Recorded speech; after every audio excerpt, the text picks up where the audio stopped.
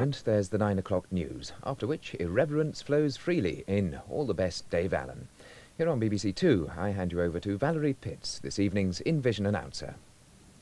In the 60s, most of the programmes were live, which meant that human error being what it is, the unexpected could often happen. For example, one night I sat in this chair, made my announcement, but what the viewer received at home was not the announcement, but my face, with Richard Dimbleby's voice talking about something else coming from another studio. A Monty Python situation before its time. And Monty Python is our next programme. It first appeared in 1969, and the planners thought it was rather risky, so it was given a very late-night slot.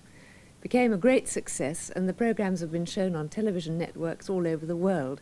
I've even seen it with dubbed voices on Japanese television. Can you imagine John Cleese speaking Japanese? Here's one of the earliest programmes, made in 1969.